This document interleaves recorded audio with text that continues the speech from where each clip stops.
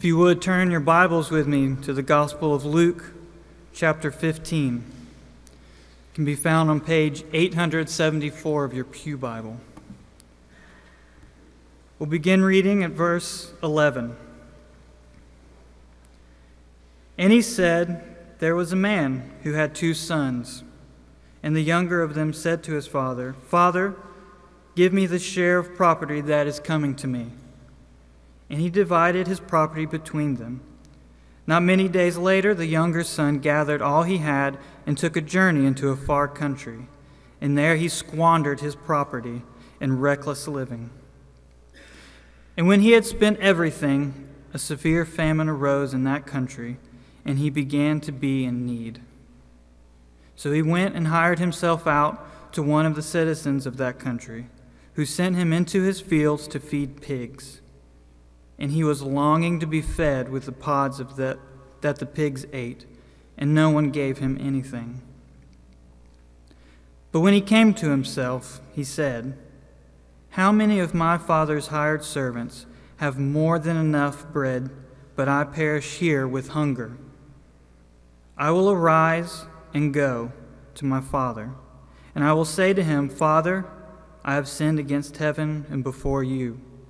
I am no longer worthy to be called your son. Treat me as one of your hired servants.' And he arose and came to his father. But while he was still a long way off, his father saw him and felt compassion, and ran and embraced him and kissed him. And the son said to him, 'Father, I have sinned against heaven and before you. I am no longer worthy to be called your son.' But the father said to his servants, 'Bring quickly the best robe and put it on him, and put a ring on his hand and shoes on his feet. And bring the fattened calf and kill it, and let us eat and celebrate. For this my son was dead and is alive again. He was lost and is found.' And they began to celebrate." This is the word of the Lord.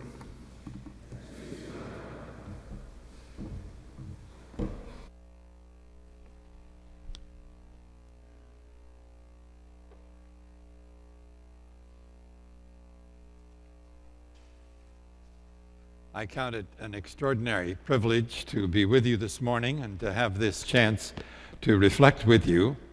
For the last 55 years, this story has been the center of my study of the New Testament, and so I am happy to try and share a part of what I have tried to understand from this story. The story itself has been called the gospel within the gospel for more than 1,000 years. And thereby, it's important that we get the story right. And our task is to rescue truth from familiarity. Because you see, we remember that the opening verses of Luke 15, it says that the scribes and the Pharisees came challenging him, saying, "This man receives sinners and eats with them." The text then says that he replied and he told them this parable, singular. We then have 3 stories. Clearly, the 3 stories are meant to be a part of a whole. And notice the challenge. This man receives sinners and eats with them. Jesus replies and says, "Gentlemen, it's far worse than you imagine. I not only welcome sinners and eat with them, I rush down the road and I shower them with kisses and I drag them in order that I might eat with them. Much worse than you imagined." When this story is a reply to this challenge, and the challenge is this man, Jesus, does such and such, and Jesus replies with this story, the central figure of the story, the Father, must inevitably, at some point in the story, represent the person of Jesus. He's called Father. Fine, okay. But there must be a Christological point at which it becomes a symbol of Jesus, or this story would not be an answer to that challenge. So what happens? The first story about the Good Shepherd, which we know, and the Good Shepherd, remember, his sheep was in the far country, in the wilderness. The second story is about a woman who loses her coin, and Jesus does not tell the story about a woman who went to the marketplace and somehow got home and a coin was missing, and then she went back to the baker and back to the candlestick maker, and finally she found her coin. No, we have a story about a coin that is lost in the house. Fine. Now there are two kinds of lostness. And one is lostness in the far country, and the other is lostness in the house. And those two kinds of lostness, with which we are all familiar, are there ready for Jesus to use in his account in the third story. And so what happens? He starts off, we know the story, but we wish to notice the points particularly at which there needs to be some slight and important revision if we are to catch the impact of what Jesus is saying. He starts off and he talks about a man who asks for his inheritance while his father is still alive. In Middle Eastern traditional culture, this means, Dad, why don't you drop dead? And the father is supposed to take his left hand, which is worse than the right hand, and take the back of the hand, which is worse than the front of the hand, and strike the kid across the face and drive him out of the house. For 40 years, I tried to find a story like this across the Middle East in contemporary life or in the literature of the Middle East. I never found it until one of my students came and said, yes, well, actually, this happened in our family. Our oldest brother asked our father, 5 brothers, for his share of the inheritance. And I said, Adib, what happened then? He said, of course, my father struck him and drove him out of the house. Well, what happened then? Well, we tried to negotiate getting the two of them back into the same room. How long did that take? 5 years. The father at the beginning of the story is obliged to reprocess anger into grace. If he is unable to reprocess anger into grace, there will be nothing given to the boy.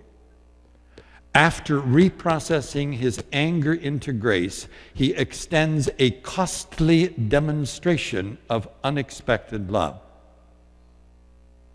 The boy leaves town, as we know, and he journeys after few days, having gathered together, better translated, turned into cash. He can't take property with him. He can only take money. He's got to sell. This is not going to be easy because no one wants to buy. Why? They know now that there has been a breakdown of relationships in the family. This now becomes public when he starts to sell the South 40. And what he's told is, what? You are going to sell the orchard your grandfather planted? You're crazy. Don't you understand you're selling your own soul? I will have nothing to do with this. He will find someone willing to buy. Someone on the fringes of the community who really doesn't care about his relationship with the leading figures in town. He goes into the far country, and we know what happens. He then loses the money, and he loses the money, we are told, in expensive living. Quite often we've translated it in ways with hints of immorality, loose living, riotous living, things like this. No, this is the phenomena of spilling. Ideas from later on in the story have spilled back into our perceptions of the earlier part of the story, and the cutting edge of what happens at the end of the story is dulled when we allow that to happen. He simply wastes it.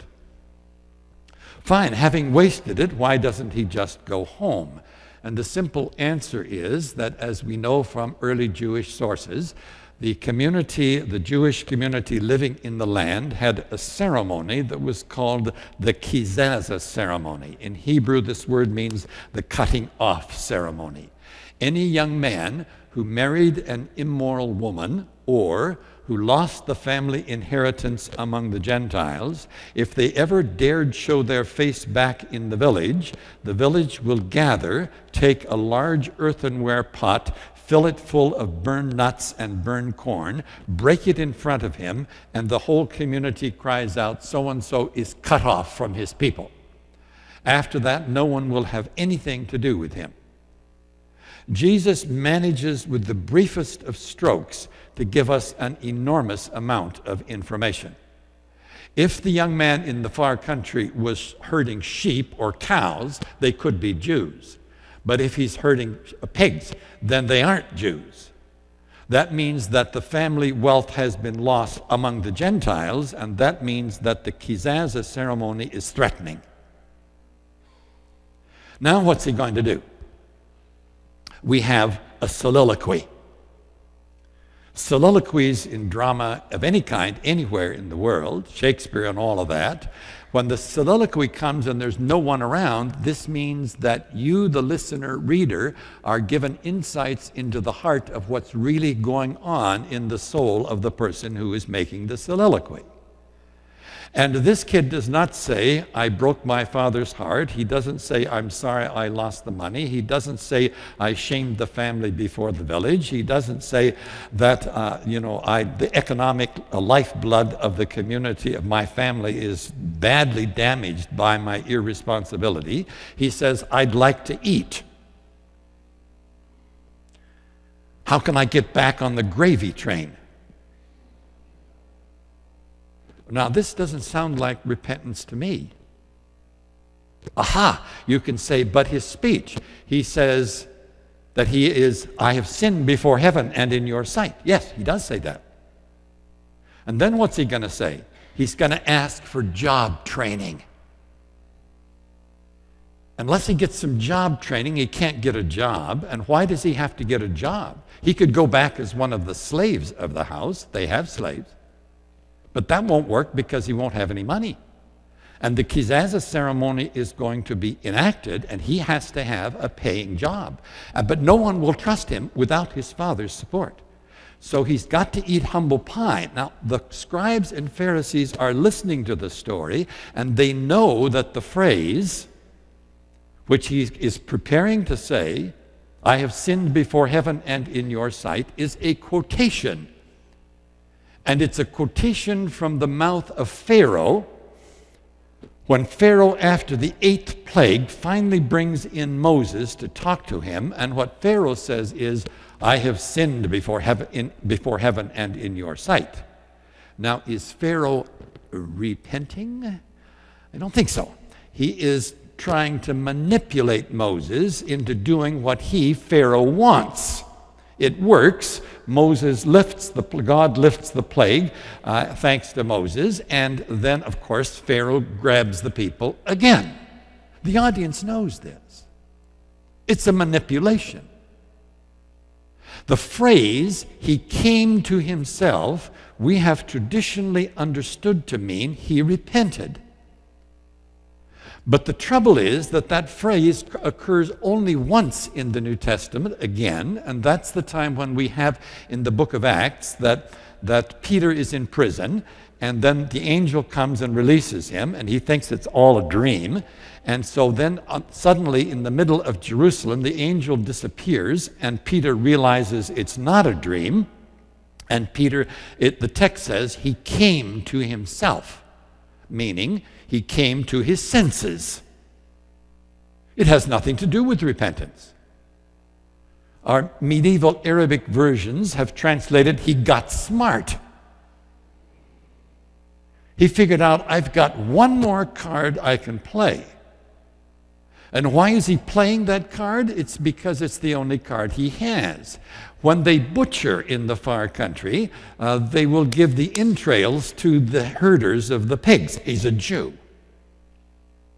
There's nothing else to eat. There's a famine. This is his best option. Soften up the old man with a good speech, ask for job training. Of course, he can't live in the village. They will enact the kizaza ceremony. He can go off to the next village, wait till he's trained, start to save his money, and finally, 25 years later, he can walk it and say, there may be flies on some of you guys, but there are no flies on me, so I lost the money. So what? Everybody makes mistakes. Here's the money. He's going to save himself. Now, the three stories create for us, traditional reading of it, a problem. The shepherd knows the sheep isn't going to make it home. He doesn't go back to the village, and a couple of hours later, there's bleating outside the sheepfold. Oh, you made it back. Great, come on in. No. The shepherd has got to go out into the wilderness, find the sheep, and pick it up, because the sheep is so frightened. My shepherd friends in the Middle East tell me that when a sheep is lost, it gets scared, it gets under a bush, starts making a lot of noise. And when you catch it, all you can do is pick it up and carry it home. And that shepherd carrying a sheep over its shoulders for 300 years was the primary image for the Middle Eastern churches for the cross. They saw in it the atonement. The woman doesn't sit there and say, gee, I wonder what happened to that coin. And all of a sudden, click, it flips up out of the floor and lands on the table. No, she's got to get down on her hands and knees, light a lamp, search diligently, and find it. But our third story, traditionally read, says the prodigal in the far country gets home on his own, and he doesn't need any help, thank you very much, and he doesn't need any grace, and he doesn't need any savior, and there is no word of God that becomes flesh, and there is no suffering, and there is no death, and there is no resurrection, and all of that junk is quite unnecessary, because Jesus actually, as Islam has pointed out, is a good Muslim, and you've tried to make a Christian out of him. The first two stories are Augustinian, and the third one is Pelagian. The first two stories say we need grace, and the third story says we don't. Conclusion, well, Jesus is totally confused. Theologically, he doesn't know what he believes, and he doesn't know what repentance is all about. I can't go there. It's impossible. So what is happening to the prodigal? He is there in the far country, and he knows what's ahead of him, and he is steeling his nerves for the rather brutal reception that he's going to have when he hits the edge of that village. Middle Easterners who immigrate anyplace else in the world never go back to their home village until they have enough money to buy presents for all of the extended family. If you failed in the far country, you don't go home, and especially if you insulted the community and demonstrated a huge breach between you and the rest of the family before you left. You definitely don't go home. Starve in the far country. It's too humiliating to go back. So, steeling his nerves to enter the village, what happens when he gets to the edge of the village? At the edge of the village, he is still lost, like the coin. In the far country, he was lost like the sheep. Now he's lost like the coin. How do we know he's lost? He thinks the issue is the money. I'm going to work and get the money back. But we, the listeners to the story, know it's not the money, it's the agony of rejected love. It's his father's broken heart. And the agony of rejected love is the deepest pain known to the human spirit. And how big is the check going to be to make up for it? The very fact that he thinks it's the money means he understands himself as a servant before a master who has broken the law. He doesn't understand that he's a son before a compassionate father, and the issue is not the law. The issue is the broken relationship, and that he can't heal that. He doesn't understand that. All right, so what happens as he approaches the village? His father has been watching the road, knowing he's going to fail. And when he fails, he's going to come back in bad shape. And when he comes back in bad shape, the community is going to beat up on him. What does the father decide to do? He decides that he is going to, having reprocessed his anger into grace, is going to extend again a costly demonstration of unexpected love. Please notice that the father ran, fell upon his neck, and kissed him. Then the boy replies and gives his speech. Poor Rembrandt got it mixed up. He thought the boy was repenting in the far country, and so he comes back in total abject surrender, and after his abject surrender, the father accepts the abject surrender. And just take a look at the cover of your bulletin. This is patterned after Rembrandt. You look at that boy, and you know that he is total abject surrender. He drops his staff, and he drops his hat, and he falls on his knees, and then his father accepts his total abject surrender. It's backwards. The first thing that happens is the costly demonstration of unexpected love. Now the boy has to decide, is he going to accept? Jesus has just defined repentance in the story of the Good Shepherd by acceptance of being found. The lost sheep is a symbol of repentance.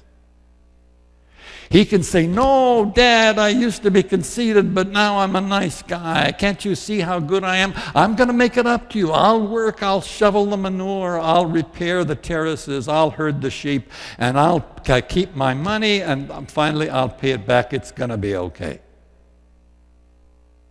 If he accepts to be found, then he has to surrender his own bright ideas about how he is going to solve the problem. And all he's able to say is, I have sinned before heaven and in your sight, and am no longer worthy to be called your son. He does not say, fashion out of me a craftsman. Western commentators have said he interrupted him. He said the speech later. No.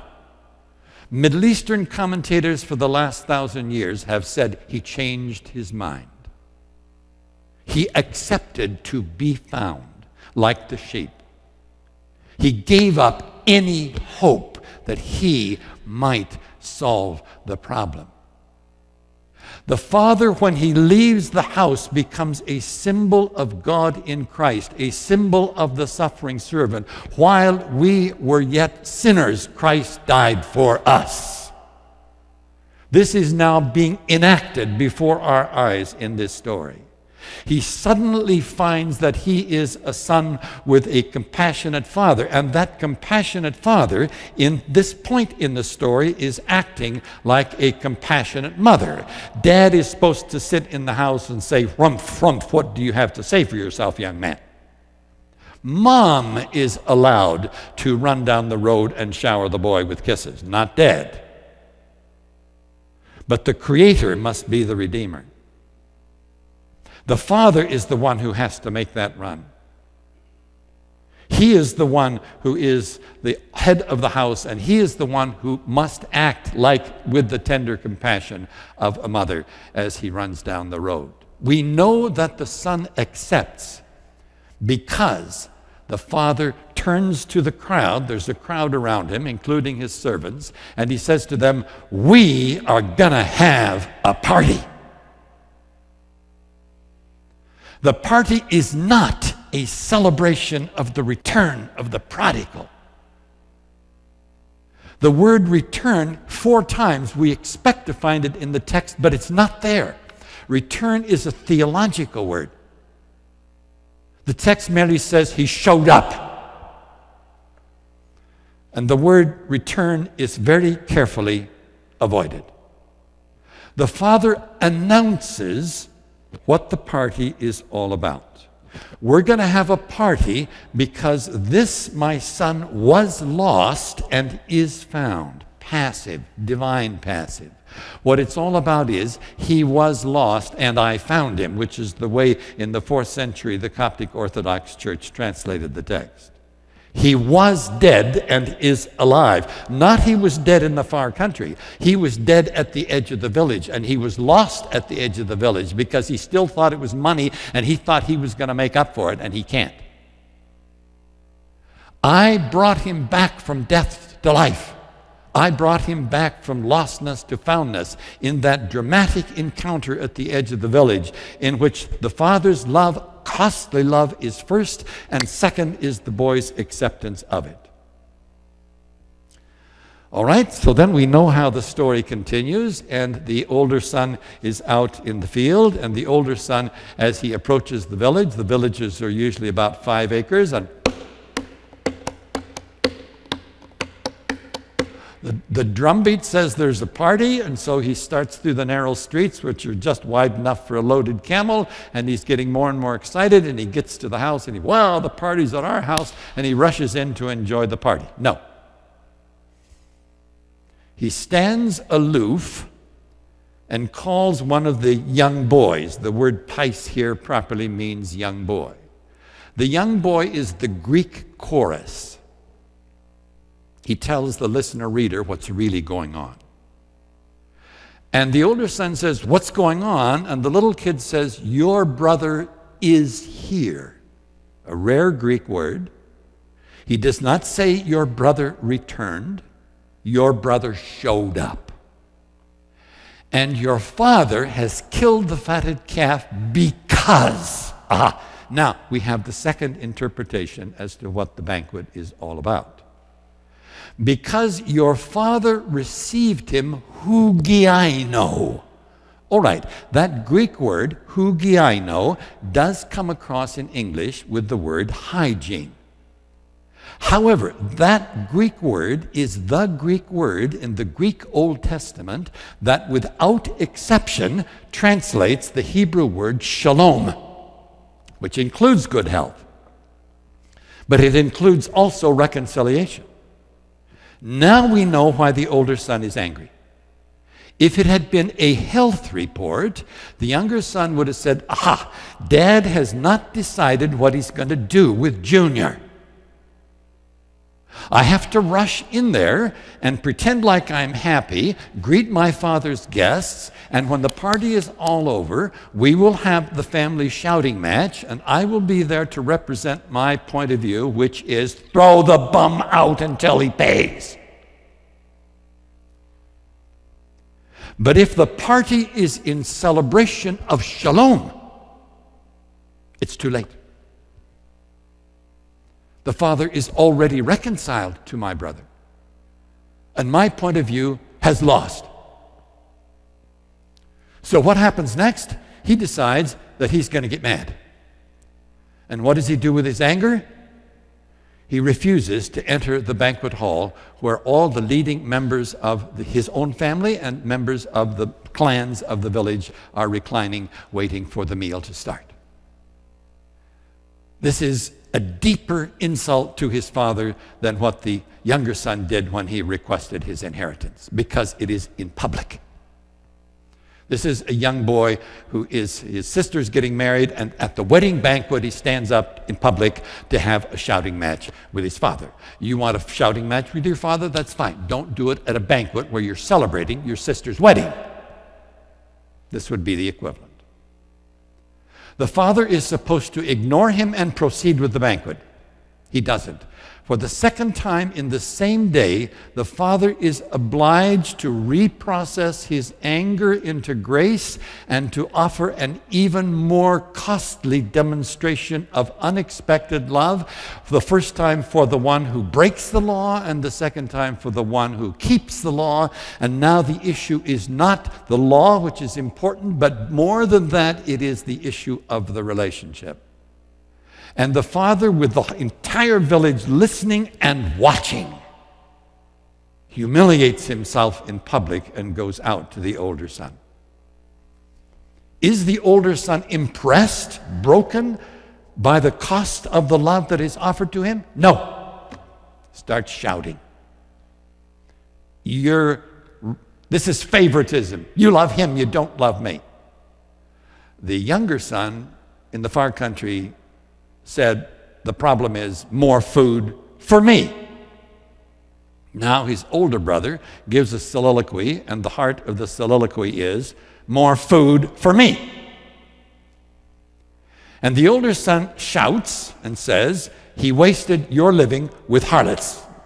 Peasants from Spain to Afghanistan killed each other over these kinds of public accusations. This is extremely serious. He is shouting out of control. And the father is expected to reply and say, enough! I don't have to put up with this. Lock him up. I'll deal with him later.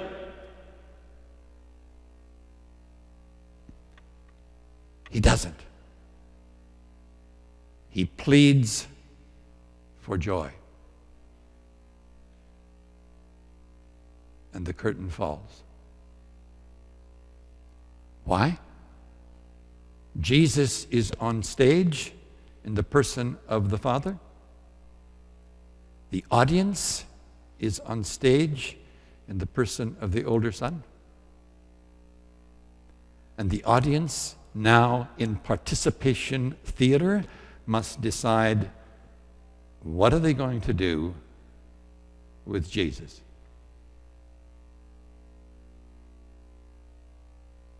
And we are on stage. And we have to answer the same question. Amen.